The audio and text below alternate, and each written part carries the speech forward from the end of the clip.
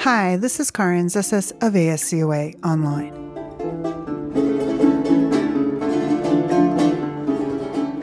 The United States and Mexico have a lot more in common than sharing a border. Over 10% of the U.S. population is Mexican or Mexican-American, and there are more U.S. citizens living abroad in Mexico than in any other country. For decades, the two economies have been closely intertwined, particularly given free trade agreements. Of course, every relationship has its problems, and this one is no different.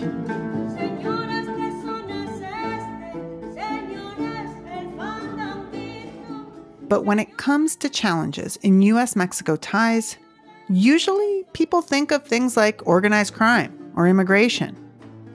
What's probably less likely to spring to mind? Corn.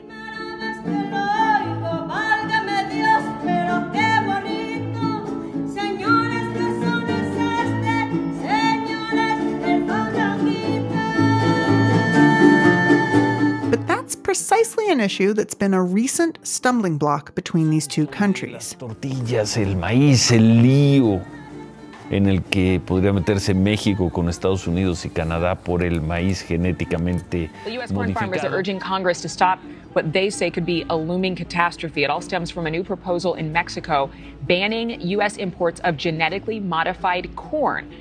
Now, the problem started in 2020 when Mexico said it would phase out imports of genetically modified corn. That's no small matter for the United States, which is the world's biggest corn producer and exporter, given that 90% of the corn it grows is in fact GM corn, and Mexico is its second biggest export market. We're talking about $5 billion worth of corn a year. Meantime, the administration has refused to trigger the USMCA to contest Mexico's planned exclusion of American corn. Madam Secretary, our farmers feel like that this administration is putting Mexican assembly workers ahead of farmers.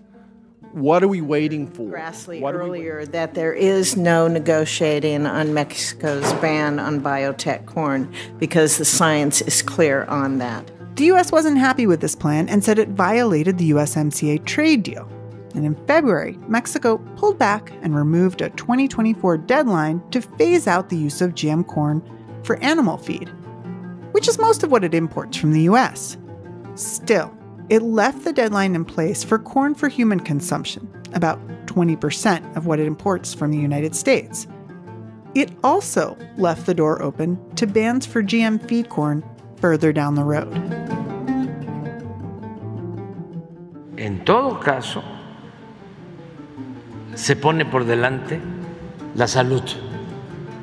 Entonces este asunto todavía no está concluido y nosotros no vamos a Estados Unidos a decirle qué van a consumir.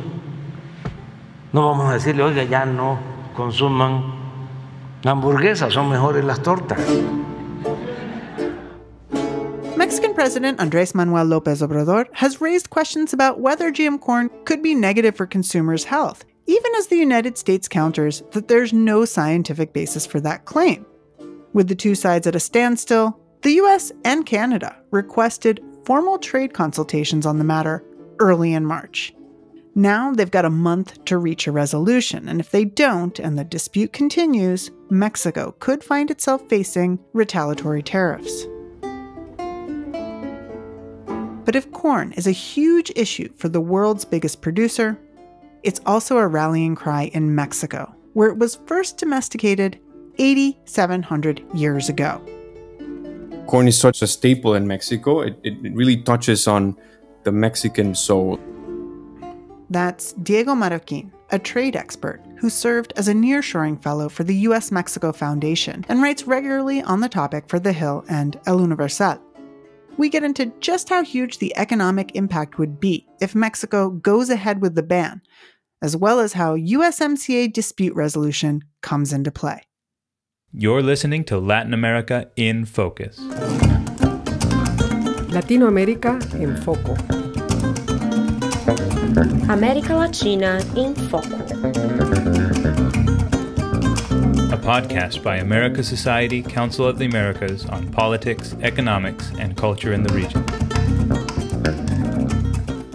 Thank you so much, Diego, for being with me today. For listeners who don't follow Diego's work, he is a master of sharing great data on U.S. Mexico trade relations. And one area that he follows in particular is corn. So, Diego, I want to ask you, how did you develop this passion for trade and in particular this issue of corn? Thank you. Well, I would like to think that I'm a first generation North American. You know, the North American idea and conversation has started long before I was even born. But I think I was the first generation in Mexico that experienced free trade. We suddenly had access to so many different foods and candy from the US. I remember just buying Pop-Tarts. That was for me, one of the benefits of North American integration. And in the case of corn, I come from a rural state in Hidalgo. Corn production used to be important there.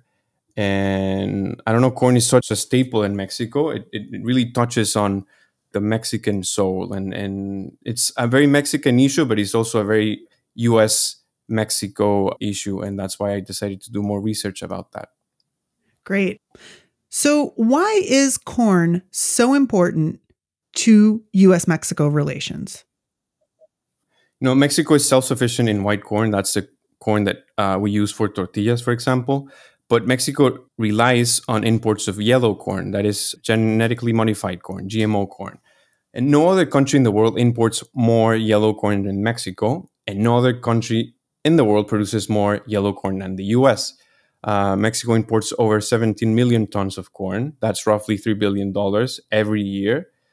93% of those imports come from the US. That is almost 9 out of every 10 yellow corn cobs come from states like Kansas, Nebraska, Illinois, and Missouri. And those states export corn in ranges that are between 60 to 90% of the exports of that specific good.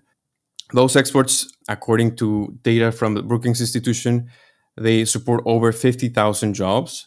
I just like to say that corn is not only used for tortillas. We use corn to make beer. We use corn for cosmetics. It is used in a myriad of industries. It is also used for livestock feed. That is, without those corn imports, Mexico wouldn't be able to produce milk, chicken, eggs. So that's why that good is so important for the country's food security. We have a saying in Mexico that says that sin maíz no hay país. There's no country without corn.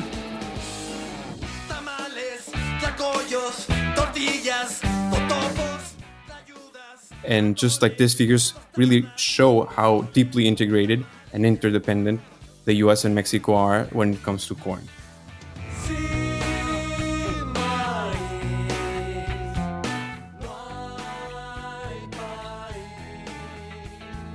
Now we know why this is such an important issue to these two countries. Let's talk a little bit more about the current dispute. Happening right now, U.S. ag trade officials are in Mexico in hopes of solving recent issues regarding genetically engineered corn. The concern, Mexico's pending ban on GMO corn by... How did this discord over corn come about between Mexico and the United States?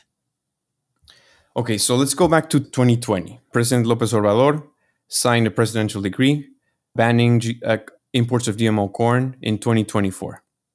There was a lot of back and forth between the US and the Mexican government that ultimately led to a compromise where Mexico was willing to postpone this ban. That's basically until the end of this current administration.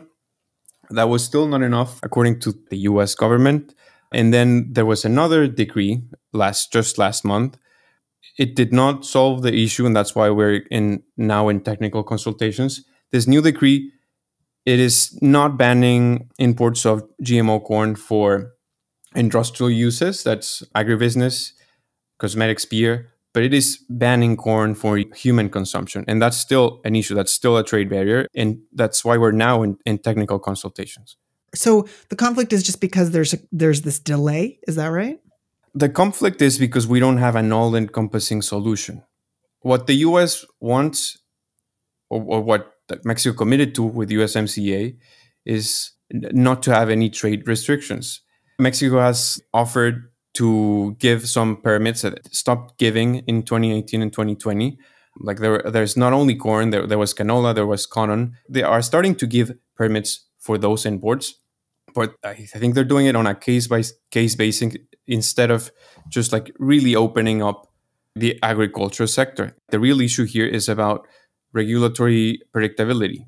It is very difficult for a farmer in the US to know whether there's going to be a presidential decree coming soon that's going to impact their entire industry. If they don't reach an all-encompassing solution, it's going to be really difficult for farmers to plan out their business and for also the Mexican industry to just see how much they can produce in other basic goods such as milk, eggs, meat, etc. So what's going to happen next? What are the next steps in this dispute? The U.S. requested technical consultations on March 6th. Canada joined on March 8th, just a couple days after. Canada does not export a lot of corn to Mexico, but they are a major exporter of canola, which is also a potential, there could also be a potential dispute there. Right now, we're in the information sharing stage. So they were talking before this, but we weren't like officially talking. We have a really clear timeline now. We have 30 days after, it's like starting March 6th, to like share information, share evidence. Mexico needs to demonstrate with data and evidence how those GMO imports have a negative impact on health, in the same way that the US needs to show how the presidential decree of February negatively impacts trade for the US. So after that, after those 30 days, think of the first week of April. That's when the US can officially request a formal dispute, a process that would take us up to like late September of 2023. And that's where it gets interesting because we have primary elections in Iowa on February 5th. Again, a state that imports most of its corn to Mexico. So from the U.S. side, there's something that's interesting because both countries have elections coming up. We have on the U.S. side the start of the process for the 2024 election. And as you mentioned, a state such as Iowa being affected in the middle of this and concerns that something has to be done to support our local industry. At the same time, Mexico is going to be starting on its electoral process. And some of these delays that AMLO is suggesting will push this problem into the next administration, into whoever might succeed in the presidency. One question I have for you is, why is AMLO taking this position on corn? Is there a reason the AMLO administration is making this decision on corn in particular? Yeah, just a clarifying note. The latest decree does not have a set date, specific date for the ban or the phase out of GMO corn. So the bottom line is that there's a clear disconnect between AMLO's nationalistic rhetoric and the facts on the ground. The reality is that U.S. farmers need the Mexican market as much as Mexico needs those imports to put food on the table. Otherwise, the cost would be huge, and we can talk about that. This issue, if you look at it from the Mexican perspective, corn has a really important cultural significance. Corn is quintessentially Mexican, just like potatoes are Peruvian or like maple is Canadian. It's a food that's alive with history and it has a meaning. Mexico is the birthplace of corn. And I think that's where AMLO is coming from. I think for our listeners who are outside the region or outside Mexico, everything is tied to corn in Mexico. Even inflation is measured in terms of the price of a kilo of tortillas. So everything goes back to corn.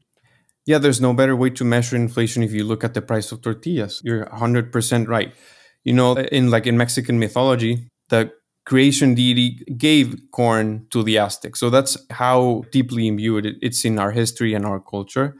But the reality is that we need open trade in order to put food on the table. Can you talk a little bit more about what the economic impact could be if some of these barriers to corn imports go through? There was a really interesting study by World Perspective, which is a consulting firm based in Arlington, Virginia. There's like 50,000 U.S. jobs that depend on corn exports to Mexico. If there was a sudden ban, like now we're talking about a phase out, but if there was a sudden ban, the costs would be huge. This study from World Perspectives, a consulting firm, says that GDP in the US would fall by 30 billion in the next 10 years. Mexico's would fall by 11 billion in the same period. The cost of corn would go up by 19%, like immediately in Mexico. And if the cost of corn goes up, again, inflation would just like spiral out. Is there some way to get an idea of the sort of more phased in steps that Mexico is going for? What sort of impact we might see? What would a more gradual impact be? Let's say like Mexican demand keeps prices stable in the US and also in the entire like corn agricultural economy from the states that I mentioned at the beginning. If there was a sudden phase out, first of all, we would have to talk about, does Mexico really have the capacity to feed itself, like be self-sufficient in corn, not just white corn and then it would be yellow corn? I don't think they have the technical capacity, and that would be a plan that would have to be implemented over, I don't know, 10, 20 years. It is not a thing that could happen from one day to the other. It is just simply not realistic. One thing that I wanted to get an idea of is that these disputes are coming up under a fairly young trade agreement, which is the USMCA, TEMEC in Mexico. Can you put this dispute into a larger context of comparing USMCA to NAFTA? Are we seeing more disputes under USMCA than under NAFTA? Can you give us the larger context of this dispute compared to other disputes? I think that's a really good question. And like one of the key improvements coming from NAFTA to USMCA is our dispute resolution mechanisms.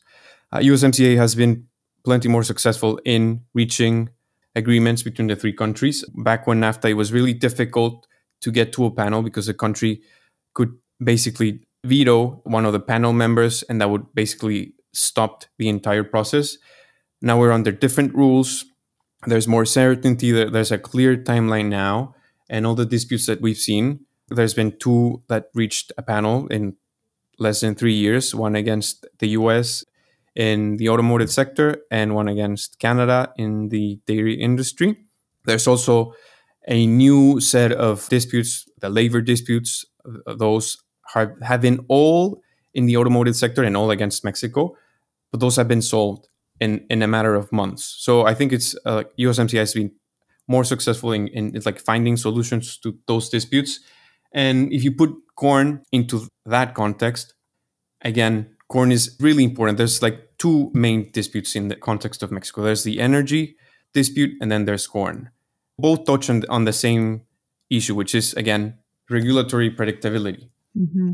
If Mexico is not clear in its commitment to a science-based, rule-based trade system, which is basically USMCA, there's going to be plenty of uncertainty. There's not going to be as much investment as we would see if Mexico show its commitment to the agreement. Mm-hmm. And that's why corn is such an important issue. Like if we don't find a solution for corn, other opportunities such as nearshoring would be more challenging to attract more investment if US firms, if US farmers, if Canadian farmers know that there's no regulatory predictability in Mexico. Got it. One last question for you. This has been really informative. What do you think is going to happen? What do you think the outlook is for this dispute? Are you optimistic, or are you concerned that this could become a real sort of trade crisis between these countries? You know, I hate to be pessimistic, but what I'm sure of is that the window of opportunity is fast closing. Mm-hmm. I think that this back and forth hasn't led to anything of significance. Right now, I think Mexico needs to show that it wants to be perceived as a serious ally and a trade partner. That means they need to show the evidence, whether those imports are bad for health or not. And they haven't shown that. You know, Mexico has imported yellow corn for over 30 years, and there's no evidence of yellow corn having a negative impact on health. This is also very, very important because you're going to get to, like, not even to the election year in 2024, but let's look ahead again and let's think of 2026, the review period for USMCA. Mm-hmm. The three countries need to get to 2025, the end of 2025, with enough evidence that they are committed to the agreement, not getting to a solution before reaching a panel or getting to a panel and then not respecting the panel's decision. It would just like be a very bad sign on any country's commitment to the agreement. And that's why this is so important. We have energy and we have corn. And I think those are like if you could put it differently, those are like the litmus test for Mexico's commitment to USMCA and to the idea of North American integration. So corn as a linchpin, if you will. Diego, thank you so much for talking with me about this issue. It's been a pleasure to have you on the podcast and to hear all of your insights on this topic. Muchas gracias, Carin. Pleasure to be here.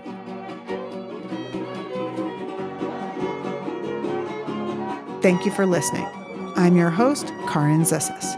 This episode was produced by John Orbach. The executive producer is Luisa Leme. The music in this podcast is performed by Tembembe Ensemble Continuo for America Society. Check the podcast notes for links to watch the full video and find out about upcoming concerts at musicoftheamericas.org.